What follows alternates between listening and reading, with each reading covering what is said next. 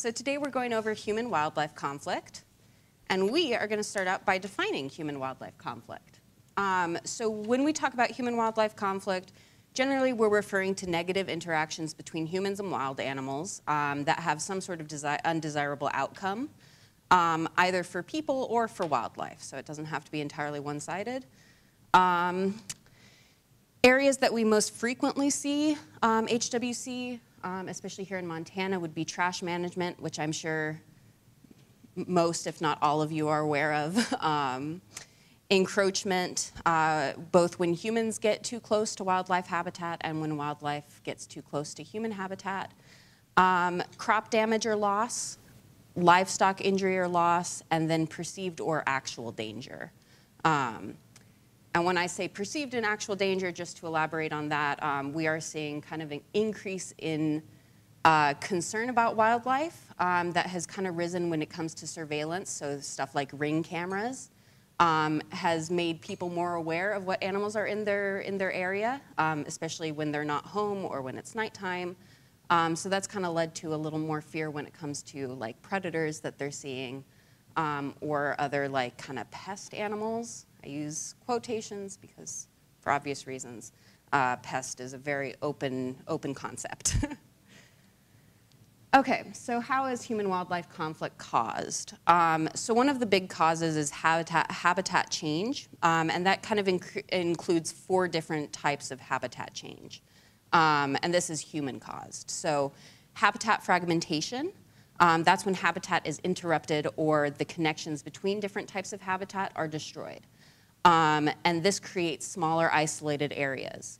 So when you think of, I mean, the easiest example is going to be like when we create highways through areas like, I mean, any of our highways. We're dividing habitat that maybe, especially animals that are far-ranging, those animals are used to passing through kind of uninhibited. And now they have this really risky process of having to cross highways, cross freeways, kind of navigate in between man-made structures like power lines. So it's a very different experience for them than if we hadn't divided those areas. This can be a big problem when it comes to migration, and it can be a big problem for animals that require travel to mate. So a lot of animals, for example, mountain lions, they don't live with their mates. They have to travel. Males keep pretty big territories. And so creating that habitat fragmentation can be really detrimental to both the ability to reproduce and then reproductive success. It also can cause genetic isolation, which makes animals more vulnerable to diseases and then to genetic abnormalities caused by inbreeding. Then we have habitat degradation. So that's going to be more of caused by some sort of habitat decline, so in quality or resources. That can include pollution, an increase in invasive species, such as the mussels that we talked about way back in aquatic invasive species. Feral cats are another one, just anything that's introduced that shouldn't be there.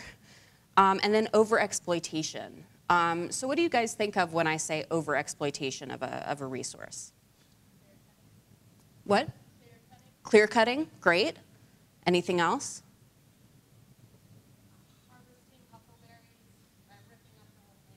That's a really good one, yeah. So unsustainable harvest of things like huckleberries, which are super important food source. Another example is just a lot of human traffic. So during COVID, we saw a lot of increases in traffic in natural areas because people were trying to get away from other people. And that can cause some problems, especially when it's areas that are a little more fragile or have sensitive species. So we'll talk a little bit about how to help this later on, but there are ways to minimize the effects of traffic. And then we have habitat encroachment, which is human proximity to wild areas increases as we expand outward from cities. And this leads to more opportunities for human-wildlife conflict. So just kind of logical, if we get closer to them, we have a more chance of interacting and possibly in negative ways. Habitat loss is going to be when natural habitats and wilderness areas are entirely redeveloped or repurposed, and that's for our human use. That can be taking over an area with apartments, or it can be turning an area into a quarry or mining. That just makes it unsuitable for wildlife. And then we have wildlife habituation and food conditioning. So habituation is a learned behavior. And so that's after repeated exposure with no negative consequences, an animal becomes desensitized to a certain stimuli. So if an animal encounters people multiple times without any sort of negative response, they're going to be less concerned when they see a human in the future, right? Because nothing bad happened all the times before. Food conditioning is when we talk about an animal beginning to associate something with a reward, and food is a very powerful reward.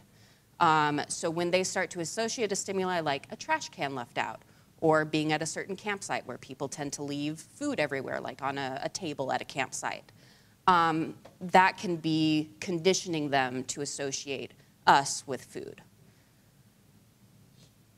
So this is an example of that habitat fragmentation. One example that was in the news recently was P22, the mountain lion in California. So P22 managed to cross 10 lanes of highway traffic. That was US 101, and a lot of other obstacles that kill most of the other mountain lions that attempt it. And he was able to get into the Hollywood Hills, and he became kind of a regional hero. People were very attached to P22. Unfortunately, recently he passed away after being hit by a car and suffering some age-related issues that he just couldn't recover from. He's also, fun fact, responsible for, I think, what must be the only case of a koala being eaten by a mountain lion in the US. He broke into the Los Angeles Zoo and ate the koala and suffered no consequences because, again, regional hero status. But so this is an example of what we can use to mitigate that habitat fragmentation. If you've been up US 93, you probably saw a bridge just like this one. It's a super cool example that we'll talk about in a little bit. So how is it managed? So anybody who talks about human-wildlife conflict management is going to be talking about how it's more human management than it is wildlife management. And that often surprises people that get into the wildlife field thinking that it's going to be 90% wildlife and 10% human. It's not. It ends up being a lot more closer to 50-50, if not on the human-heavy side. The more resources humans are provided, the easier it is for animals to coexist with us. And this can be especially true when we have aspects of poverty, inequality, and lack of resources in a certain area. Or for certain people. So when we have wildlife or losses to livestock or pets caused by wildlife, that's going to have a very different impact for people who are financially insecure versus people who are financially secure. Losing one cow in a huge herd, probably not going to be the biggest battle for somebody to overcome. Losing one cow out of 2 cows that you have, that's going to be much bigger of an issue.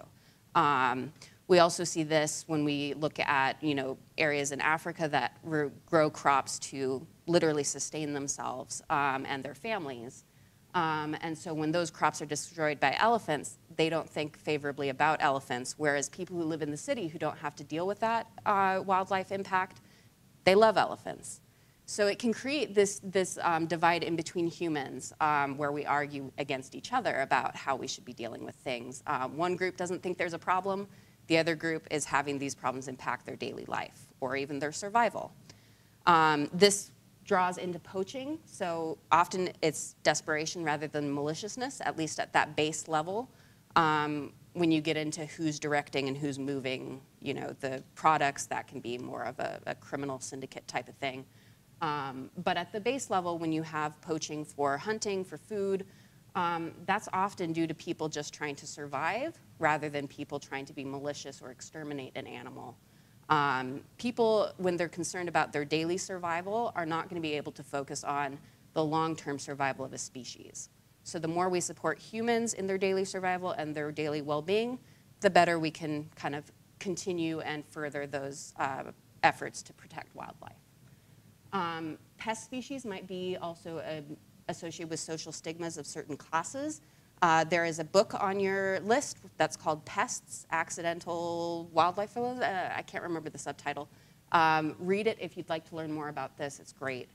And then lack of access to wildlife education is a really big thing. So if you don't know how to interpret wildlife behaviors, if you don't know how to avoid wildlife, that's going to really change either how much you encounter human-wildlife conflict or how you can recover from it. So these are some 6 management strategies that I'm just going to go over really quickly. These are not all of the management strategies that are in place. These are just what we're going to cover. They're some of the biggest ones that I think are in place. One of the most important ones being avoidance.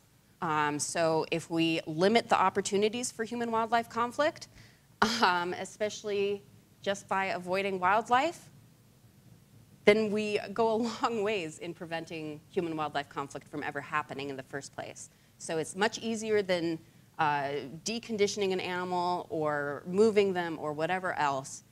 If we can avoid it entirely, awesome. Example, do not pet bison. Don't keep wildlife as pets. That's bad.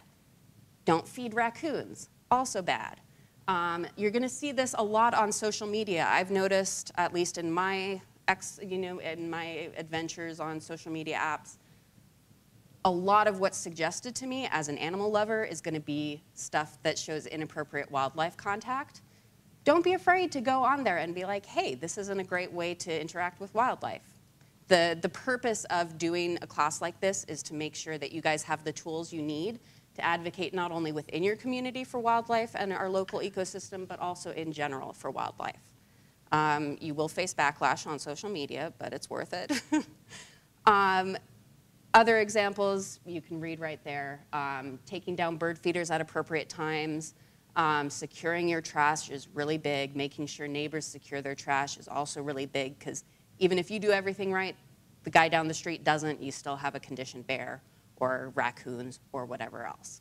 And then driving slower and being conscious of high wildlife crossing traffic or times where it's most frequent.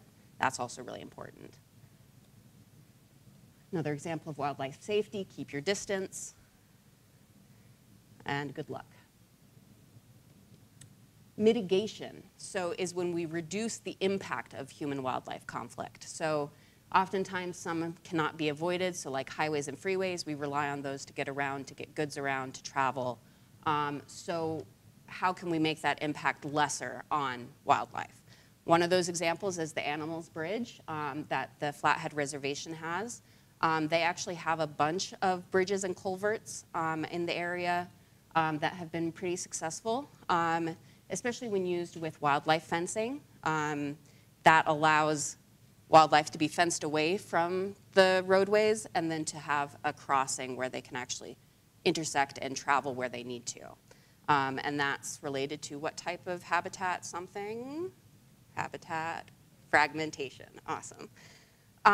Wildlife preserves and closures are really important too. So if we have areas that can preserve wildlife, preserve somewhat of a wild habitat, and limit human traffic. So parks often close at night, right? And that's partly for human safety, but also because nocturnal animals and more sensitive species will have kind of that break from humans for a little bit and let them go about their business.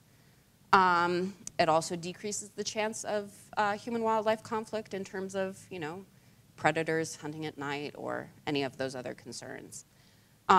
Wind turbine alterations, if we can especially do that for bats, we've done a lot of studies recently that show slowing down wind turbines during low wind action and then during peak migration season makes a really big difference in bat fatalities. Unfortunately, we don't really have the policy changes in place to make companies do that, so they oftentimes don't. And then loss compensation. That's a really big portion of wildlife conflict mitigation. When we're able to compensate livestock owners for their losses, which we do in Montana for confirmed and probable losses to grizzly bears, wolves, and mountain lions, it tends to make a little bit of a more tolerance. It builds more tolerance for cohabitating with these predators. That's the results for 2023 for our compensation. These were the fatalities that we saw that were at least confirmed or probable. People have to report, and then it gets investigated. And then those are some of the animals that we see using the culverts or the bridges. So it does get good use, and those have been pretty successful, not just here, but around the country as well. Education, that's what you guys are doing. So peer-to-peer education is super important if we can advocate for our local community, our local wildlife, and on social media, like I said before. Education also in evaluating sources. So if we are able to look at a source and say, yeah, that's probably a reputable source, that furthers our education and our perceptions of wildlife a lot better. For example, which of these two pictures do you think is a more reliable source about raccoons?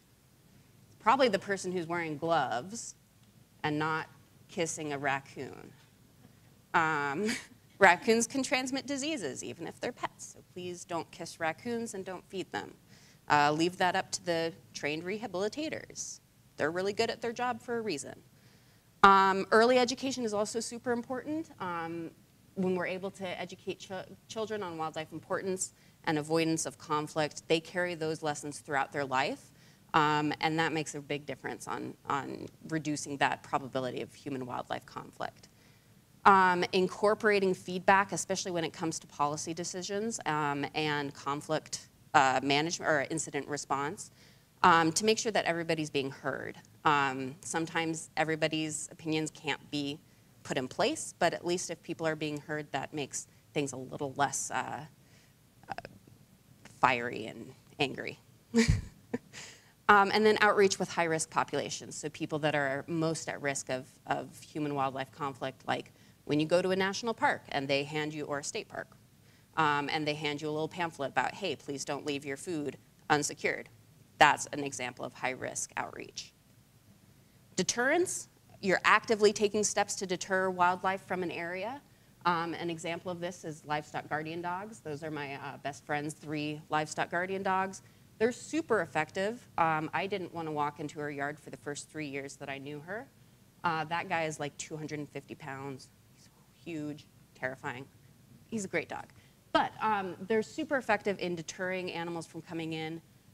Shepherds are also really good, so not leaving wildlife to roam freely. Electric fencing, you've probably seen some sort of electric fencing here in the Missoula area. My community garden that I live next to has electric fencing. Solar floodlights, those are usually motion activated or set to a random pattern. And that coupled with noise like a radio playing or a podcast playing on speakers can make animals think that somebody's there, and usually they're going to be deterred by human presence even if it's not actually present. So setting that up around a chicken coop can be really effective. And then counter conditioning. So introducing a negative stimuli when they see you. So instead of just having them see a person, have nothing bad happen and move on, start having an air horn when a bear gets too close to your house, or something that creates that negative stimuli that makes them think, yeah, I'm going to avoid the big hairless apes and go somewhere else. Relocation. I'm not going to talk too much about this because it's not really in my wheelhouse. It can have mixed results. Again, the best thing that we can do is not do things to lead to a situation that relocation is needed. When you have it done by a private person on, like they trap a coyote and then take it all the way over to a, wild range and let it go, that's probably not a great thing to do. It's probably also illegal. People do this a lot with squirrels, at least in the city that I'm from. Sorry. Oh, yeah, go for it. Which also is just moving the problem sometimes. However, when it's done by a qualified agency and they're able to assess all the different factors that go into finding suitable habitat and make sure that animals don't either A, continue to cause a problem, or B, make their way back or try to go back, that can be a lot more effective. One example of this is going to be bat exclusion. So when you have bats in an area that you don't want them to be, you can do a one-way door that's put in through a qualified humane agency And the reason that we say have a professional do it is because timing is really important. So if you install it during pup season, you're going to have mothers flying out and unable to get back in, and that's going to cause a lot of fatalities. Also, don't do it too close to winter, because then bats don't have enough time to go and find a new roost to overwinter. That's Bear 609 of the Great Smoky Mountains. She walked 1,000 miles to get back to where she was, because she had a really good setup. She had a nice campsite that there was always food left over at. They relocated her to somewhere a little more distant and away from people, and that was still not enough. Again, it's this avoiding the point where we have to do, that we have to make interventions. Then lethal control, which is nobody's favorite subject or outcome. As I mentioned in our mammalogy class, coyotes and wolves had mange introduced into their populations at one point in an attempt to control their populations through disease. That did not work because coyotes are incredibly resilient. It did spread a lot of mange, though.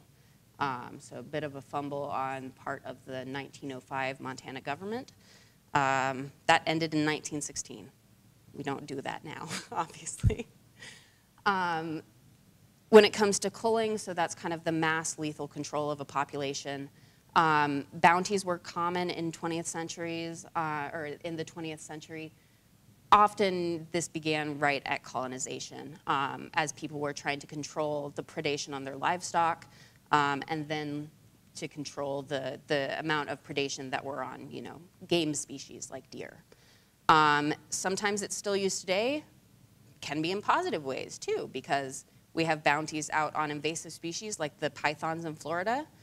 People get paid for each python that they bring in, or there can be tournaments where they win a prize.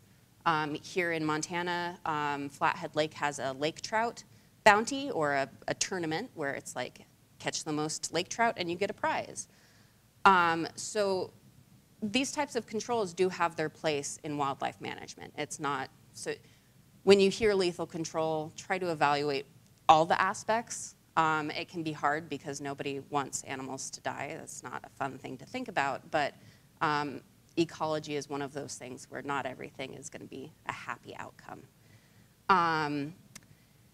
We also have euthanasia. That tends to be case specific. It's usually linked to liability, multiple incidents, or dangerous circumstances, or all of the above. For example, we had a case in Yellowstone National Park a while back where a mother killed a mother grizzly bear, not just a mother. A mother grizzly bear had a fatal encounter with somebody who surprised her. She wasn't euthanized at that point because that's considered a natural behavior for a mother grizzly bear to react protectively of her cubs. But later she was found at the same site of another human fatality, and so they euthanized her at that point, because if the park lets a problem bear, even though we don't know for sure that she was involved in the second fatality, that opens them up to a lot of liability, because we don't want to be accused of having the killer bear, knowing about the killer bear that's out there, and not intervening. So, and then the strike system. So as you might have heard, that there is more and more efforts to defer lethal control for especially case-by-case instances. The strike system is one example of that. The one that I know most about is in California, which ironically they also have for people, but that's a separate thing. So the strike system is that if an animal is predating on your livestock or domestic animals, they have to have 3 documented cases of your efforts to non-lethally deter that animal. So you have to be putting into place some of these efforts to deter. So electric fences, livestock guardian dogs, taking your livestock in if it's possible and putting them in an enclosure if you have a few enough livestock. And only at that point, at that third strike, will they issue a depredation license. So basically, it's a good thing that we're trying more and more to increase our toolbox and make more efforts towards non-lethal management, and there's a lot of government and nonprofit support for those non-lethal tools. So if people cannot afford to put in an electric fence, there are agencies that will help you, either defer the cost or pay for it entirely. So that's a really cool thing. Does mange kill coyotes? It can, yeah. But like, is it a high death rate? Like, I don't understand what's the point of infecting it if it's not. Yeah, so I think the death rate was anticipated to be higher when it came to mange. Again, coyotes are incredibly resilient, and some degree of mange would have been in the population anyways, but it was kind of we instituted a lot heavier load of that, so it wasn't great. Okay, and now Jamie is going to talk to you about black bears, and do you also do grizzly bear management? And grizzly bears. He knows way more than I do about this, so if I said anything wrong, please correct me. Awesome. I'll give you.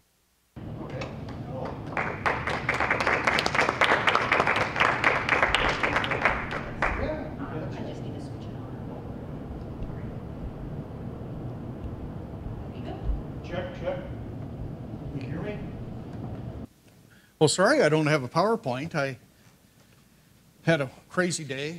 But my name is Jamie Jonkel, and I'm part of a bear management team here in Region 2, Missoula. I work with a fellow named Eli Hampson, who does most of our mountain lion management here around town, and then he helps out with all of the grizzly conflicts. I also work with a fellow named Bruce Montgomery, who focuses just down the Bitterroot. Bitterroot is, let's just say, a nightmare right now. We've got so many people living down the Bitterroot and moving into the Bitterroot in the last 15, 20 years. It's just gotten out of control down there. We call it the land of 2 million garbage cans. And pretty much all of our black bears are food conditioned down there in the Bitterroot. So we're trying to make some inroads in the county. We're Valley County right now. We've got a good work group down there. And we're just starting to meet with the commissioners, in fact, this week, to kind of bounce some ideas off them to see if they'll, start doing some of the similar things that Missoula County is doing in regard to bear-wise. I also work with a fellow named Brad Ballas, who does the same thing, but he's focused in the Deer Lodge Valley. He's based out of the Drummond area. And then we have a really nice working relationship with an NGO, non-governmental agency called the Blackfoot Challenge. And they have a person that helps us or assists us with grizzly bear management, lion management, etc. in the Blackfoot Valley. And his name is Eric Graham. We also have a really good working relationship with people in carnivores. Sorry.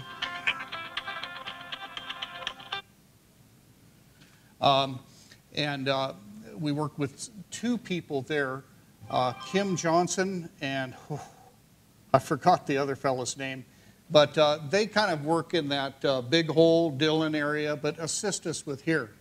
And what's so nice about these NGO partnerships, it's more people on the landscape, boots on the ground to work with the ranchers, the communities, to do more preemptive type stuff.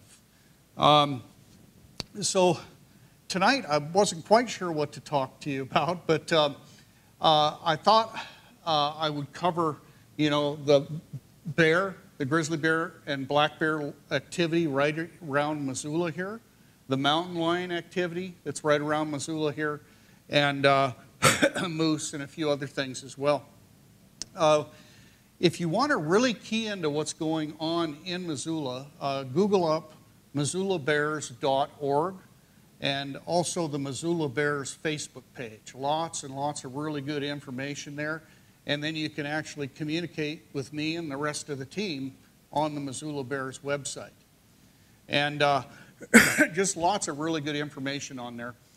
But we have a weekly or bi-weekly update that kind of fills everyone in all over Region 2. So Region 2 is the territory that we work in, and that takes in the Bitterroot, the lower Clark Fork down to about Paradise, Quinn's Hot Springs, St. Regis, then up the Blackfoot to that little pass in between Anaconda and Butte.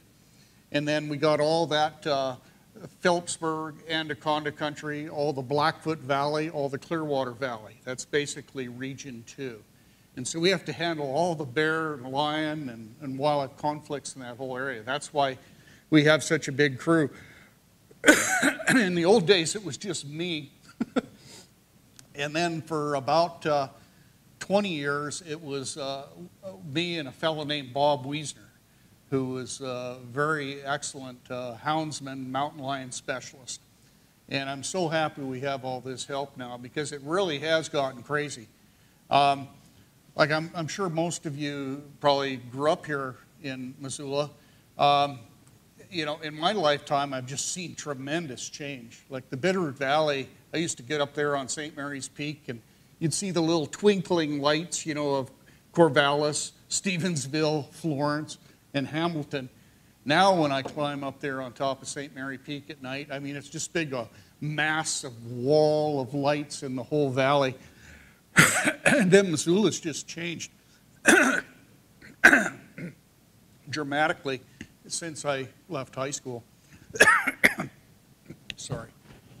And in the last few years, we've really seen a lot of growth here in Missoula. You know, when COVID hit, boy, did we ever get a lot of people pour into Montana. Sadly, a lot of them, you know, pulled up stakes from wherever they lived and took their life savings out and moved here. And now, you know, we're seeing the repercussions of that.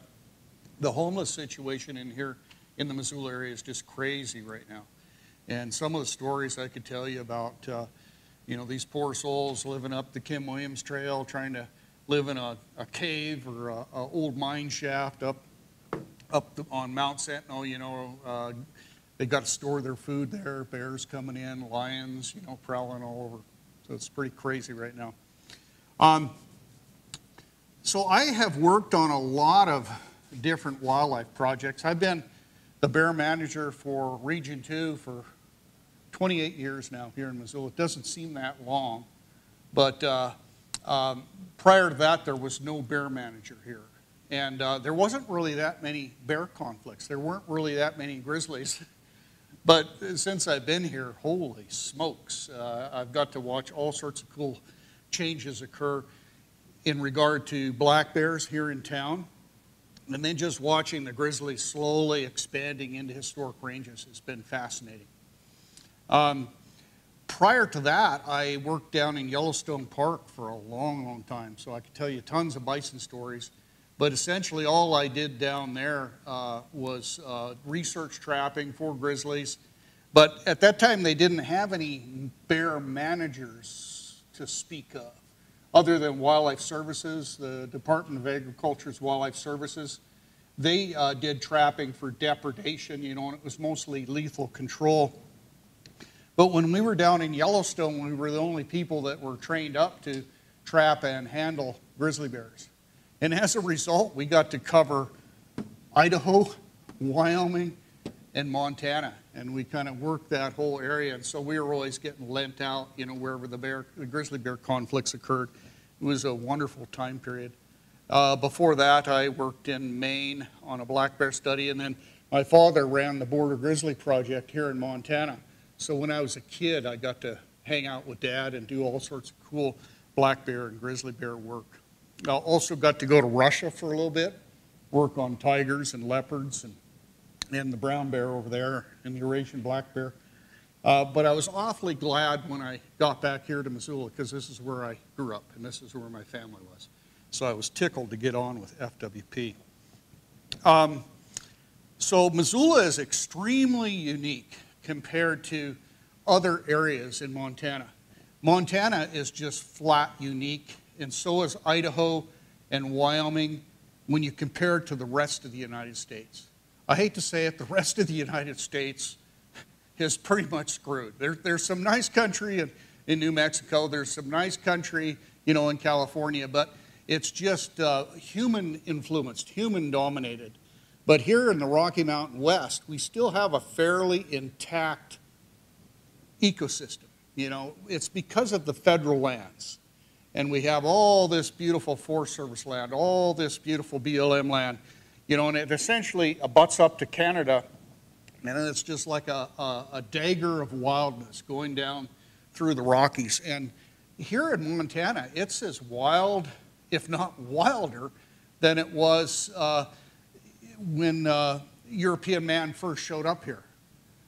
You know, when we showed up here in the mid 1400s, you know, there were buffalo here, there were grizzlies here, there were antelope. You know, this whole valley was just a wildlife nirvana.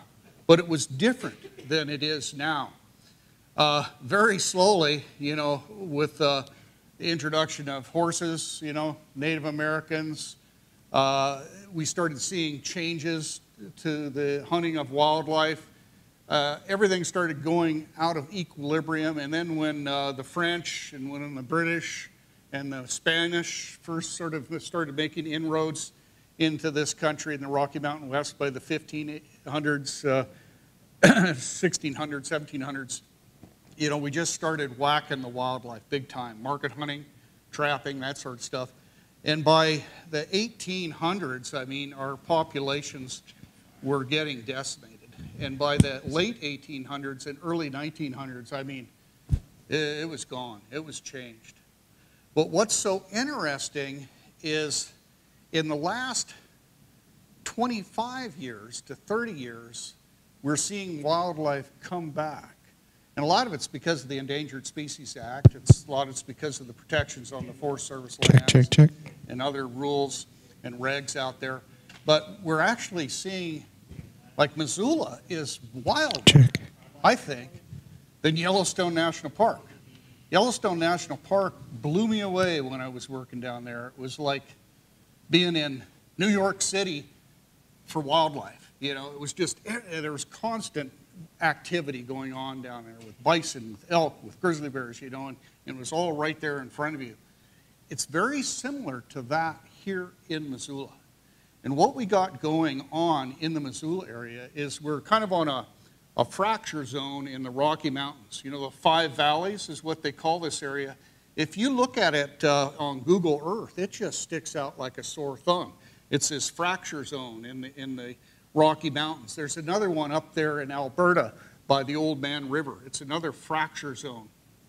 And what's unique about these fracture zones, like right here in Missoula, you know, if you look at all these valleys coming together, all these mountain ranges coming together, all these hundreds of little streams and creeks all coming together, ridges, finger ridges, all kind of pooling together, it just creates this amazing sort of habitat and lots of variations, lots of different aspects, north slopes, south slopes. We've got, you know, everywhere you look, if you did a circle, you know, looking at all the mountains around you, you know, each one of these little mountain ranges has its own 2 or 3 herds of elk, its own mule deer herds, you know, its own bighorn sheep groups, its own, you know, population of, you know, black bears, lions, you name it. You know, it's just insane out there. What has happened, though, like when in the 70s, we really started to build out into the side drainages, and we did indeed displace the wildlife. But at some point, oh, probably 20 years ago, we started seeing what's called the urban wildlife phenomena. And it's where the wildlife were like, well, heck with living up in the mountains. I'm going to move to town where there are all these delicious goodies.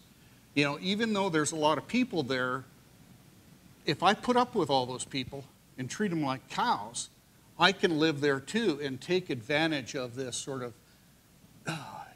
human-influenced prime habitat.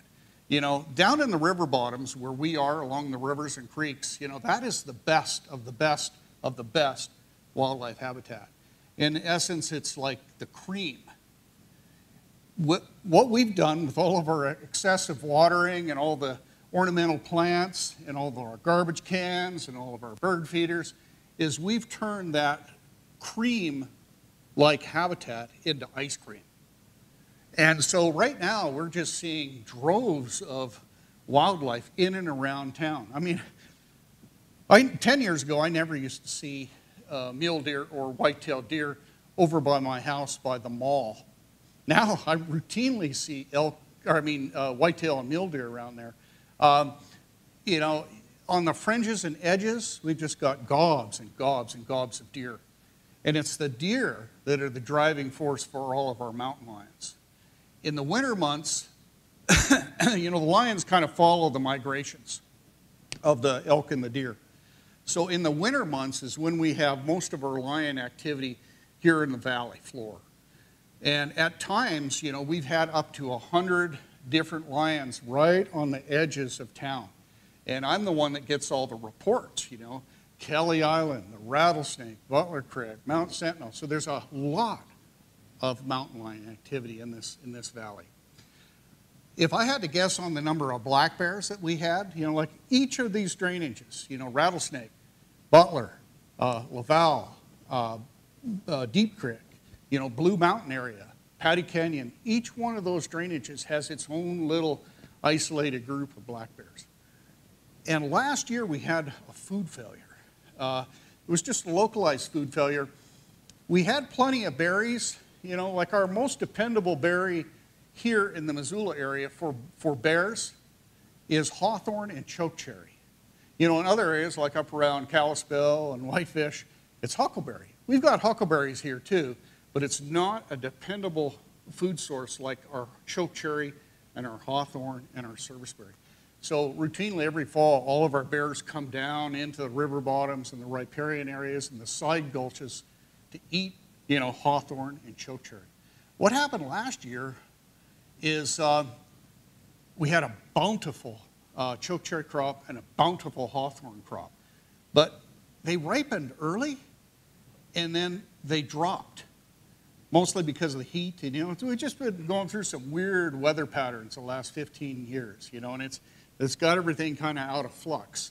But last year we had all the bears come down out of the high country, pool in the Missoula Valley, start feeding on the berries, and then the berries became overripe, dropped, and they were gone. And then they shifted on the apples, but the apples weren't ripe yet. You know, and the apple crop last year was poor. So it was insane. We had bears all over Missoula. And usually on a normal year, what we see in the middle of town, you know, down along the river, down by Bernice's Bakery, in the schoolyards are the little bears, you know, or the females with young that are kind of herding. They're trying to avoid the big males, you know, that are taking all the good garbage on the sides of the valley floor. Last year, for the first time, what we started seeing in the middle of the valley, in the actual urban centers of Missoula, were not these young bears and not these females with young, it was big adult males. I caught 6, I think it was 6 big adult males just at Bernice's Bakery last year. And all these males were huge, you know, like 400 plus pounds. And, you know, the big males, wherever they are, that's the best of the best habitat, the best food sources. So last year, because of our food failure, instead of staying on the fringes and hitting the garbage cans and the Rattlesnake and Patty Canyon and Blue Mountain, they actually came into town. Some of that was in reaction to all the good work that's been done in the Rattlesnake and elsewhere. We're really pushing to try to make Missoula bear smart. And it's been this constant drumbeat, you know, like contain your garbage. Don't leave your garbage out all week. You know, use bear-resistant garbage cans. Don't have your bird feeders up. If you have chickens, you have chicken coops, or you raise rabbits, or you have goats, put electric fence around them. And very slowly we're seeing the Missoula area sort of conforming to that. But, you know, we've got a bunch of bears that have been on the gravy train for quite a while. So in the next 10 years or so, sadly, we're going to have to probably remove is a nice word for euthanize, some of our professionals. We've got a lot of these big adult males that have just become like a black lab, have gone into that bully mode, and they're walking right down the middle of streets during the day, entering home sites, that kind of thing. So once we can get Missoula Bear Smart, you know, initiated and get some of the rules and regs changed, get some ordinances, stronger ordinances set up where people are required to have bear-resistant garbage cans, etc. Over time, we're hoping to remove that memory out of the population by taking the worst of the offending bears out, but at the same time, giving the worst of the humans tickets so that they, you know, start doing things right. And we're kind of hoping we'll reach an equilibrium that we do see in some communities. Like Red Lodge, Montana has been pretty savvy the last 20 years. They were way ahead of everyone else in Montana. They got bear-resistant garbage cans in place. They've got some, you know, just common sense rules, not really ordinances, but, you know, look, we live in Red Lodge, so don't have 10 bird feeders in your yard, and don't pour a 50-pound bag of bird seed or millet or sunflower seeds on your porch every week to draw in all the wildlife. We've got a lot of people here in the Missoula area that do that. It just drives me insane. You know, they'll be like, come on up here, drop this bear, and relocate him, you know, up to some place where he'll live a good life. You know, he's getting into my bird seed every night, and it's kind of annoying, you know, and I'll be like, mm-mm. So right now, we do not trap on bird feeders. We do not trap on apple trees that have apples. We do not trap on garbage. And so before we can set a trap, or before we will set a trap for anyone, we almost insist that they contain all their attractants first. They remove, you know, all the desirables that might be luring in the bear. If it's a human safety issue, you know, we just trap it immediately. For example, this spring we've had to remove 2 bears already. They were both young adult males that, you know, mom booted out. They were 2-year-olds. They were hanging around their moms, hitting garbage all last year. And the first thing they did was come right down into the Missoula Valley. And the one bear was in the rattlesnake. We were monitoring him, hazing him, but then he entered 2 houses and actually went inside both houses. And as soon as they crossed that boundary, you know, we pretty much have to destroy them. And so we did remove that bear. And then we had a little bear that was working the campus, and he jumped on a couple homeless camp tents. You know, there was tons of food in there. And then he was on campus and actually tried to get into one of the dorm windows. And as a result, we had to put him down. But then he was finding plenty of garbage elsewhere, even in the rattlesnake, you know, where we have the bear buffer zone that's been in place for 10 years now. We still have all these new students sort of moving into town, you know. My favorite houses are those sort of party houses where 10 guys are renting a little place and have pizza every night. You drive by there, you see the doors wide open, you see stacks of pizza boxes, you know, on the front porch. Doors never closed, garbage always out, you know. It's just like every year we get new training grounds. The mountain lions, I'll talk real quick about grizzlies. We're starting to see quite a bit of grizzly activity in the Missoula area now. Just about 4 or 5 days ago, we got a really good photograph of adult male up by Snowball. And then just 2 days ago, we had someone encounter a grizzly up Woods Gulch in the Rattlesnake Recreation area. Last year, we have a grizzly by Clinton as well.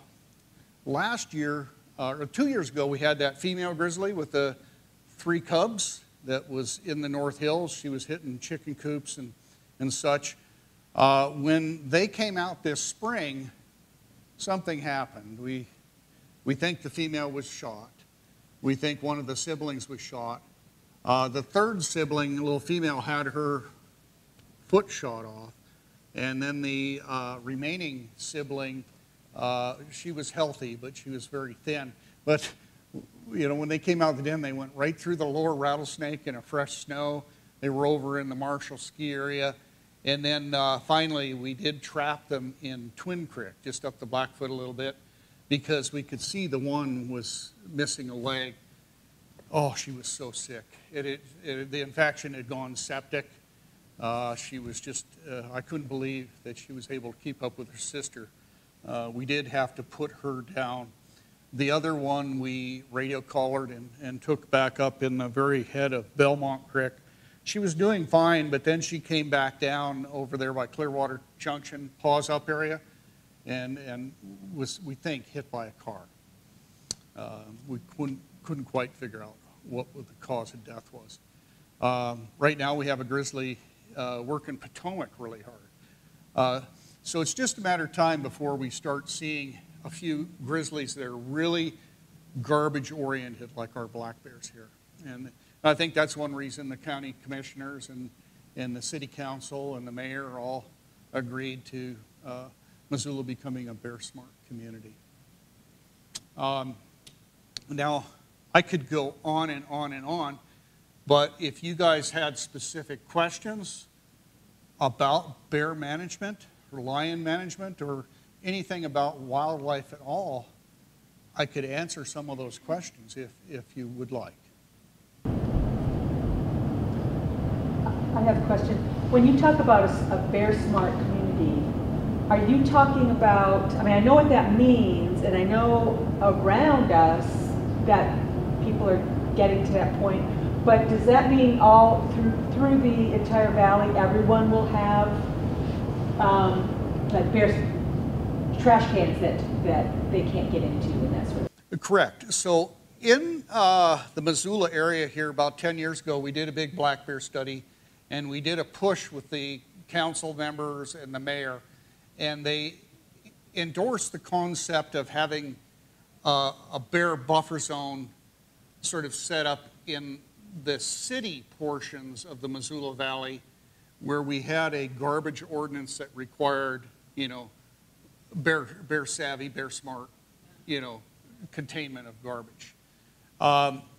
It sort of worked, but, you know, like up the Rattlesnake, you know, one guy living on the city side of the boundary, you know, will be doing everything right. But right across the street, it's county, and there'll be some guy with a pickup truck or an old trailer just brim full of garbage that he runs to the dump once a month or once a year.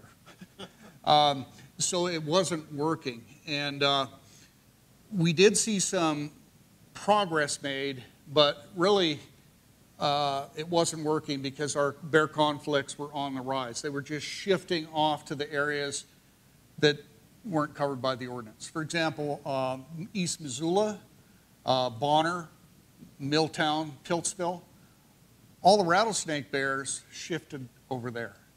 So, you know, the 45 black bears that are food conditioned in the rattlesnake drainage, they're still there checking things out, but they aren't finding the goodies other than apples. They're going over and hitting Bonner and East Missoula hard.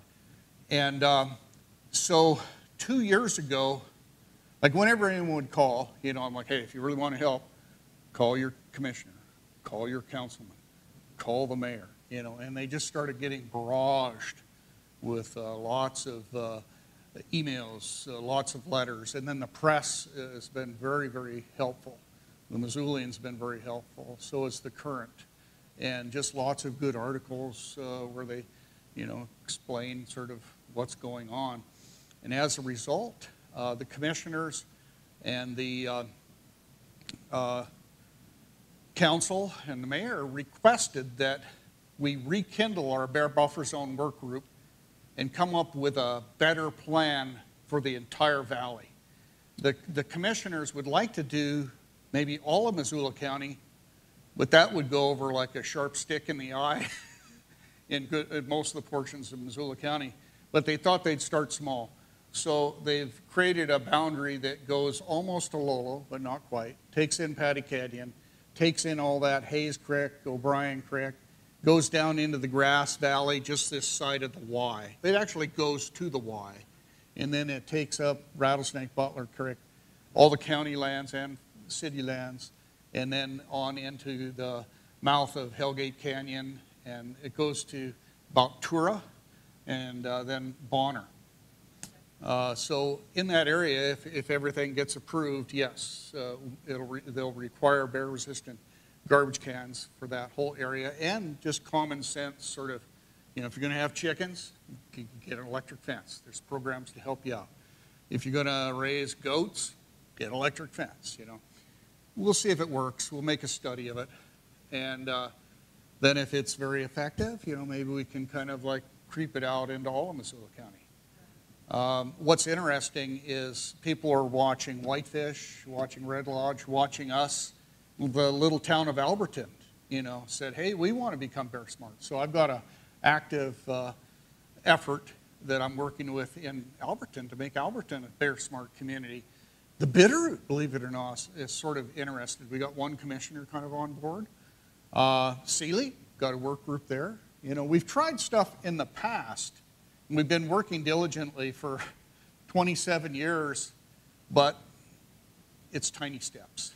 If you try to push things on people and shove ideas down their throat, you know, they aren't going to go for it. So you just have to take tiny little steps, and you have to almost wait till things are out of control and half crazy. Like that woman that was killed in Ovando 2 years ago. I mean, that really jolted the town, and it really jolted some of the other towns like Sealy, you know, and they're like, holy smokes, we better get our act together. When you guys trap the bears, do you try to get there before it leaves the scene, or do you anticipate it returning to that source of food? So, you know, there's these little individual bears. They always have a little glint in their eye. They're just like some of these kids you see running around town stealing cars and stuff. You just know that, you know, that's a little Jimmy bear. You know, little Jimmy is going to go to Deer Lodge someday, and little Jimmy the bear, you know, is going to be a holy terror. And so when we have a bear that sort of starts exhibiting these sort of habits, you know, we can usually, through our phone trees and our reporting program, sort of figure out where they're going and kind of get in front of them. And quite often, rather than setting a trap, we'll free dart them. You know, we'll get there as quickly as we can, and we'll run them up a tree. Not a tall tree. Trees as tall as the ceiling are the best, where you can then dart them, you know, and help them down. And then quite often, you know, we'll relocate a bear. Like the three-strike method is sort of the old way. We always try to give most of our bears the benefit of doubt. You know, like, could be lost in humanity. Could be he just started up and just learning. You know, let's give him another chance, 2 chances, 3 chances, 4 chances. But then there's others. You know, you just see that little Jimmy, you know, that glint in their eye, and you know that they're hell-bound, you know. And a lot of times then with certain little bears, we will destroy them right off the bat, especially if they've entered a tent or, you know, chased a mother down through Greeno Park pushing her stroller, that kind of stuff. You know, we're like, yeah, let's get rid of him. But for trapping, like if a bear, let's say, breaks into a house, you know, we're like, okay, just call us, leave everything as is. What's the food he got into? Okay, just leave it there and we'll set. And then a lot of times you can catch the bear that was involved. Longer you keep the trap there, more likely you're going to catch some innocent bear, some other bear. Just for fun, one year in the rattlesnake in the fall, we had the use of that real fancy trap. I don't know if you guys have ever seen it in some of the newspapers, but it was a trap that, you know, you could set it from your computer. It would open up the door. If you could check it every morning. It would call your phone if the door came down. You could look inside from the computer inside the trap. If the bear was hot, there was a button you could hit to mist the bear. If it was a bear you weren't interested in, you could release them. We had use of that trap just to see if we liked it, and we set it in the rattlesnake about halfway up on the north end of Greeno Park, between Greeno Park and Bugby Park. We had it set for 20 days. We caught 20 bears. Yeah, and I was just like, okay, how many bears do we have in the rattlesnake? You know, at times in the fall, I sometimes think we have 50 to 60 bears that are coming down for the apples. At times, I know for a fact that we'll have 200 bears working the perimeters of the Missoula Valley. you know, because they come down from each one of these sort of valleys, or these drainages and mountain ridges, you know. In fact, we had another real bad food year about 7 or 8 years ago. Bad food years for bears are kind of like hard winters for elk and deer, and we don't really know what to expect each year because it's slightly different. You know, it's like doing a watercolor painting. You never know what you're going to get. This year, it's been so quiet. We've hardly had any issues at all. But the heat has come on now, starting to dry out, and the chokecherry and the hawthorn are coming on. So I'm predicting that, you know, we're going to have just droves of bears showing up. About 7, 8 years ago, we had a food failure, and we had cameras up on Point 6 and up on Stewart Peak that we were monitoring. And in just like a 2-day period at both of the cameras, we started seeing like a bear an hour coming by. And it's just like picture after picture after picture of all these black bears. And then all of a sudden, the whole valley was just full of bears. And it's pretty crazy. Yeah, so. Yeah. I'd love to hear you talk a little bit about mountain lions. Yeah, so the mountain lions, so we have a lot of mountain lions here. And what always drives me insane is when I see these guys or these gals with their spandex outfit on and their earphones jogging at 4:30 in the morning. I'm like, oh my God, you know, don't you have any idea how many lions we have around here? And they're usually running, you know, on these sort of ghostly little paths, you know, right on the fringes of humanity where all the deer, you know, are feeding. And so I always get quite worried. We've had 2 incidents here in the Missoula area. We had a little boy killed up at Evero Hill. He was only about 2. And then we had about a 10-year-old boy attacked by a lion in Marshall Canyon. And he was with a group kind of on a field trip, and the older boy was able to, you know, run the lion off. We've had lots and lots of odd encounters. We've had an awful lot of dogs killed, a lot of cats killed. Cats are more or less part of the prey base now. Like when I'm out doing my, when I used to do my deer and elk surveys with spotlights at night, even up high in the mountains, you know, we'd look for eye shine and then throw our binocs up and count the number of white-tailed deer, number of elk, etc. The most common thing I would see in my spotlight surveys at night, house cats.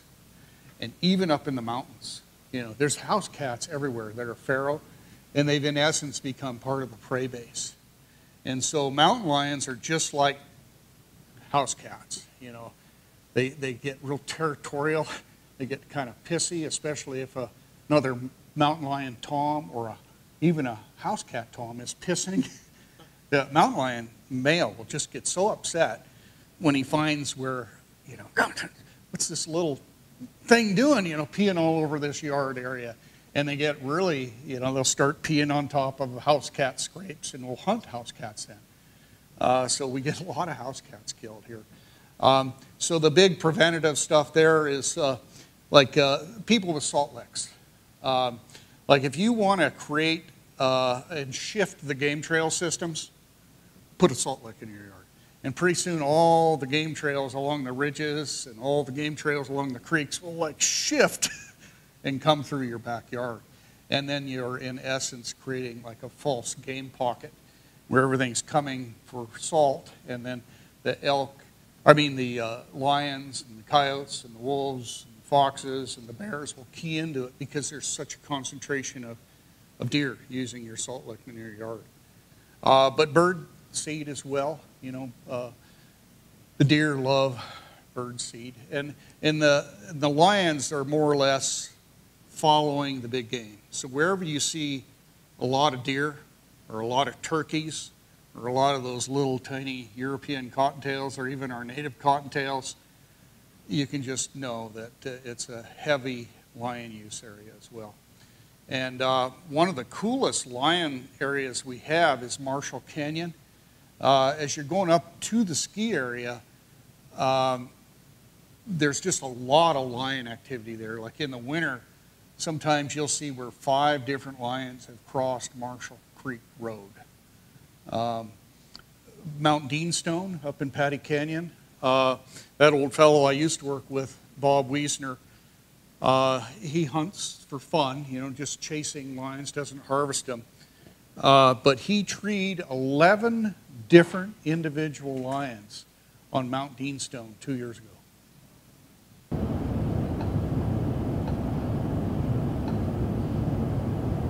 Yeah. So are feral cats contributing to predators coming in closer, do you think, or is that kind of just incidental to everything else that we're adding into the system? Say that again? So our feral cat population and then the owned cats that are outdoors, is that kind of contributing to predator shifts? Yes, a little bit, especially with lions. So if you're a cat lady or a cat man, like I've got a bunch of cats, just the fact that you have a lot of cats, especially the males, if they're pissing all over the place and you're living on the edge of town, you know, up against Mount Jumbo or up in the Rattlesnake, the lions are just they're gonna have to come in there. They want to scrape and pee on top of the house urination, or the house cat urinations. So in a way, yes, if you wanted to suck in every mountain lion in the country, you'd buy a house in a remote setting, you would put a big salt lick there, and then you would get a lot of house cats. And you would be insured. Oh, chickens wouldn't hurt. Turkeys, pheasants. And then if you just really want to bring in every lion in the country, get a peacock. Because I don't know if you've heard of peacock, but they make the most god-awful sound. It sounds like someone's killing something, you know. And you can hear a peacock from 5 miles away. Yes. You mentioned European cottontails. Are those the little feral rabbits I see around town fairly? Yes, we got the native ones, and they're awfully cute. But then we do have the European ones too, and you know, if you see a lot of white and brown and puffiness and prettiness, more likely it's the European feral ones. And Grant Creek is a great place if you want to see millions of cottontails. Drive up like you're going to the Snowball turnoff, and then keep going on up toward Bench Road. At 4 in the morning, like millions of these little cottontails hopping over. You mentioned a lot of dogs have been killed. What circumstances? The dogs off leash on hiking trails, or dogs at their home in the yard, or what? So the most common breed that we get killed seems to be the Pomeranians. And my theory is that a Pomeranian looks like a yellow-bellied marmot. You know, they're about the same size and the same color, so we're always seeing these Pomeranians getting taken, you know. And I even have had people like working on a well or their sprinkler system with their little Pomeranian next to them, where you know, all of a sudden there's a lion next to them, you know, grabs a little Pomeranian and takes off. The littler dogs are more vulnerable, but then foxes, coyotes, owls will take the little dogs too. The bigger dogs that are killed by lions, yeah, it's like you don't want to chain them up. If you live in a real remote area, the last thing you want to do is have your dog in a little dog house off the edge of the property on a chain. I've had to respond to several of those where there's just a collar with a few bones, you know. The big thing, yeah, is if you let your dogs out in the early morning and there's always a lot of deer, you know, good chance there could be a lion out there. The little dogs that are kind of cocky and take off after a lion or take off after a bear are more inclined to, you know, get in trouble, other than the wary ones. It's relatively rare, but it's happened enough. Like since I've been working for Fish and Game, probably 30, 35 dogs that I can remember that have been killed. Most of them are the small ones. Yeah? You mentioned that you also kind of work with moose a little bit. Yeah, so moose can be kind of frightening. In the rattlesnake every year, you know, there's always a couple moose that kind of show up at the trailhead, and you know, pretty soon they're down by the winery, and pretty soon they're in Bugby, you know, and then pretty soon they're in Reno, and then all of a sudden they're right here downtown, near the library. We've guarded a cow moose and a calf just across the street here. Actually, right here is where we see a lot of bear activity too. You know, they come out of Reno Park and duck onto the interstate, and it's like, whoop. You know, they try to hole up in people's yards. But out in front of the library, they seen several bears already this spring. And then Paddy Canyon is another place where we see a lot of moose activity. Real good moose habitat up there, Paddy Canyon. And then Big Flat, we see a lot of moose activity. But where the moose can get scary is it's kind of, people go into the buffalo mode where, you know, they get really dumb, something happens to them, and they start walking toward a buffalo or a moose, and you're like, what the hell's wrong with these people? We get that with moose all the time, where people approach them. And then the moose, you know, karate chop you. They'll run you over too. But when they get up on their hind legs, man, and their ears go back, that means get the hell out of it, because they'll come, you know, with their front legs just smashing out at you. There's some videos on YouTube, like that poor soul in, I think it was Anchorage, or was it Fairbanks?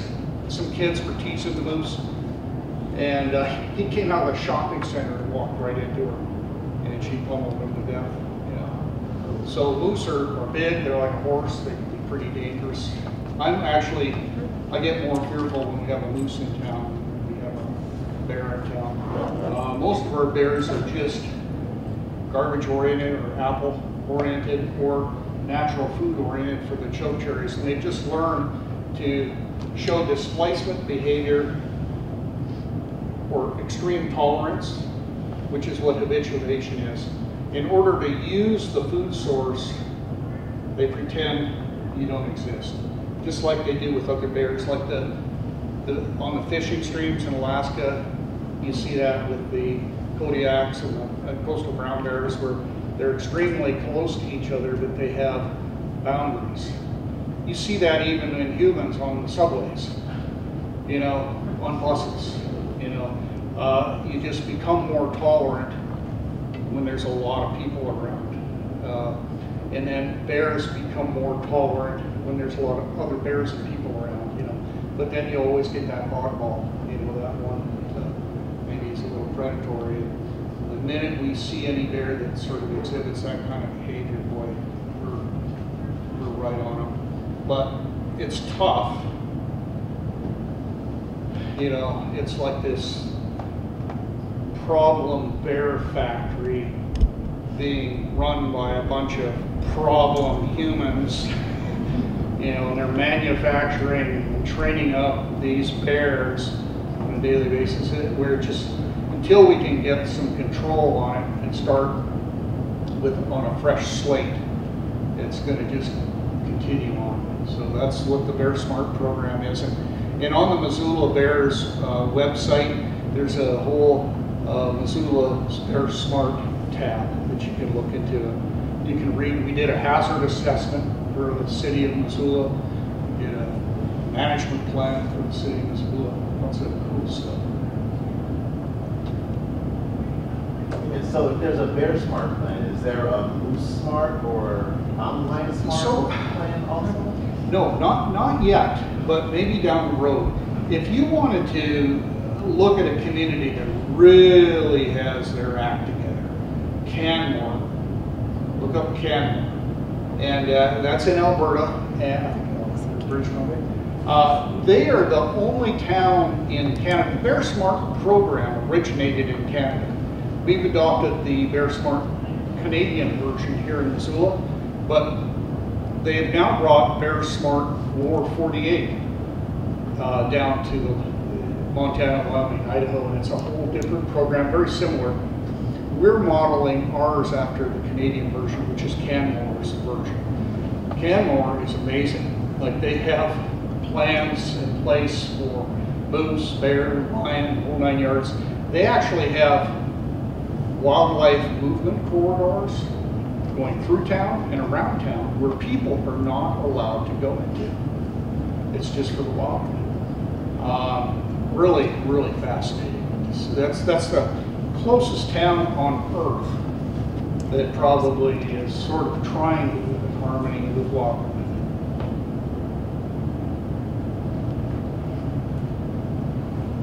I just have one last question then.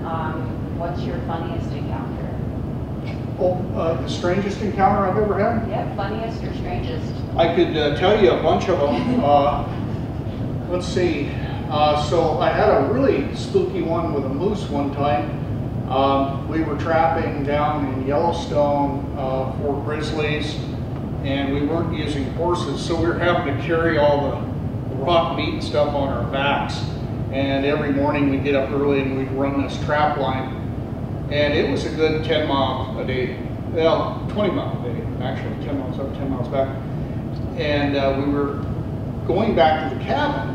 And this bull moose, it was in September, late August, it was the rut, beginning of the rut. And dang, he did start coming after us. And the one fellow I was with was able to climb up a tree. I had my backpack on with the trap kit, so I couldn't climb the tree, but I ran into a bunch of dog hair, and he couldn't get at me because I was in this thick dog hair lodgepole. But I was dodging him, you know, and we kept trying to figure out how to get around him, and he kept, you know, coming after us. And finally, we went way up on this ridge and came down and finally got into the meadow. And by this time, it was dark, and we were heading to the cabin, and then all of a sudden, there he is coming out in the meadow after us. And what we ended up doing was we did call the park because we were in the park, but we ended up having to shoot him in the antler. And it did knock him down. And yeah, he did not come after us after that. But we hit the antler enough. It was enough of a jolt where, you know, it brought him right down to the ground. So that was kind of scary. But then I had a trap set,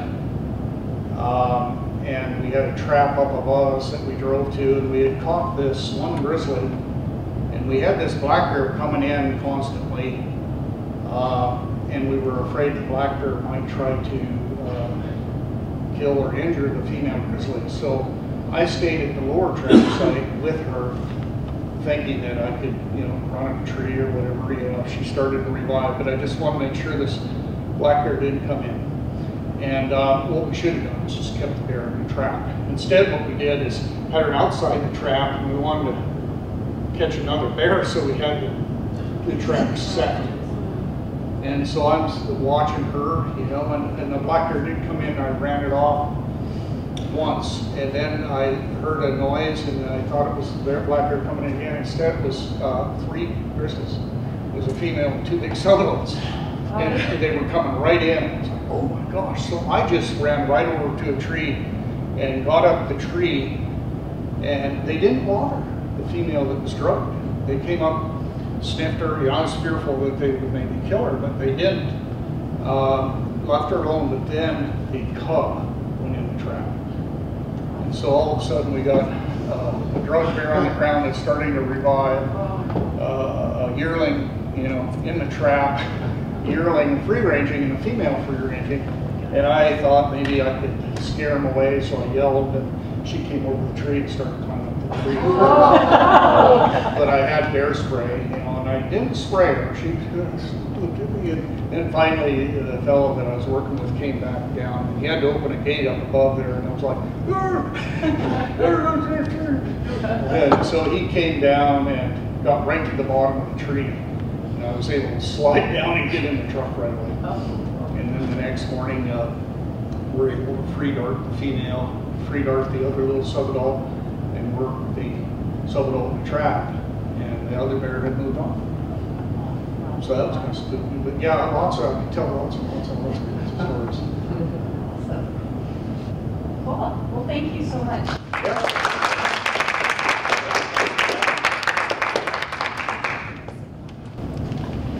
And I I've got lots of PowerPoint presentations too, if you ever want to look at them, steal stuff out of them. Steal stuff. A lot of pictures. Well, I might head out if that's okay.